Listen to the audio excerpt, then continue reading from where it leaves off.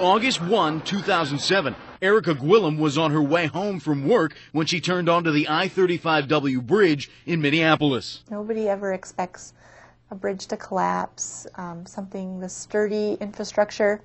Nobody expects that, and it happened. She dropped 85 feet and survived. 13 people did not. People are without spouses or children or because of that, and that could happen anywhere. She's right. 1 in 4 bridges in the U.S. is structurally deficient or functionally obsolete. Today we're seeing larger truck traffic and more demands placed on our bridges over their lifetime. Rice University civil and environmental engineer Jamie Padgett is now studying shape memory alloys, or SMAs, to improve bridge performance. This SMA can return to its original shape simply by applying heat. They're highly corrosion resistant, which is important for bridge applications. Another example, when you excessively stretch this super elastic alloy, it quickly regains its original form. The goal, to retrofit existing bridges with these materials so they can better withstand earthquakes, hurricanes, and deterioration. There are a lot of positive steps forward, but on the same end, I would say there's still a lot left to do. Erica welcomes the research. We could try to prevent